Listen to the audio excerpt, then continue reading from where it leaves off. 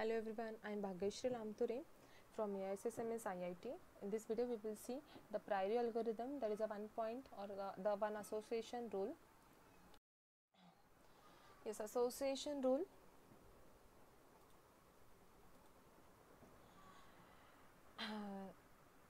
The association rule meaning finds interesting associations and the relationships among large sets of data items. For example, market basket analysis is a technique used by various big retailers to discover the association between items. This is example, that is the transaction ID in the items: bread, milk, bread, diaper, beer, eggs, milk, diaper, beer and coke. Okay. So what is the association rules? Says that if and else statement, the learning works on the concept of if and else statement. Now suppose if A then B, if I buy a milk then bread, okay, like that way. Now for association rules, they are having two algorithms, Apriori and the FP growth. Next video we will see FP growth.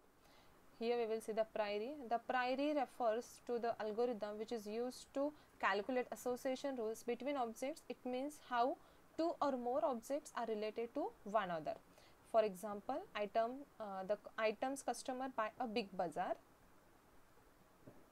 Why that is a Apriori algorithm is used there? Apriori algorithm helps the customers to buy their products with ease and increases the sales of performance for the particular store. Now here we can see the example. 4,000 customer transaction in a big bazaar. Now you have to calculate support confidence lift for two products. You may say that biscuit and chocolates. This is because customers frequently buy these two items together. Okay. Now here we can see the transaction, 4,000 transactions total, 400 contain biscuits, 600 contain chocolate, and the 600 transaction include 200 that included biscuit and the chocolates. Okay. Now we will find out the support confidence. Now for the support biscuit, transactions related biscuits divided by total transactions. So 400 divided by 4,000, 10% we get the. For the confidence, transaction relating both biscuits and chocolate, that is 200, and the total transaction 400. So we get the confidence as a 50%. Now lift the confidence biscuit minus chocolates and the support biscuit. So 50 by 10, that is a 5. I1, I3, 1, 2, 3 and 4. So I1, I3 having the 4. Now calculate support count for each pair of item sets. Now those who having support value that is less than the support count, that is less than 2, so that will not consider for the next. So I1, I4, then I3, I4 and the I4, I5, that will not be available. Yes. So after that we got this candidate set. The minimum support is 2. Yes.